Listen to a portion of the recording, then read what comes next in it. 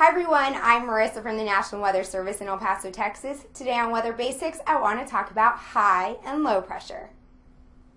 Air pressure can tell us what kind of weather to expect. A sudden drop in air pressure usually brings stormy weather. We call this drop in pressure low pressure.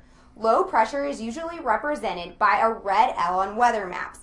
At the surface, moist air comes together or converges, then rises to create stormy weather.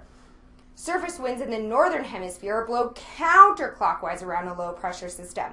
A good way to remember what kind of weather low pressure creates is to remember that low pressure generally creates lousy weather, like rain, snow, and wind.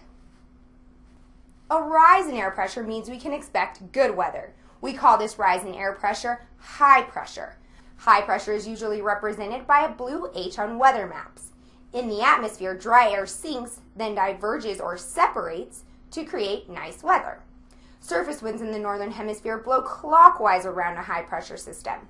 A good way to remember what kind of weather high-pressure systems creates is to remember that high pressure creates happy weather that is sunny, warm, and calm. So high pressure, happy weather. A way to further investigate high and low pressure is to build a homemade barometer like we've done here and track air pressure changes in your area. Here's our homemade barometer. All you need is a piece of paper, a straw, a balloon, some rubber bands, and a glass jar. As the weather changes, so will the height of the balloon, and the straw will rise and fall against the line on the card.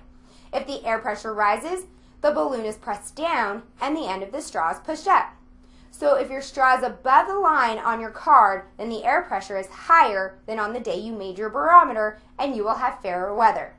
If the pointer is lower than the mark you made on the card, then the air pressure is lower than on the day you made your barometer, and your weather will be worse.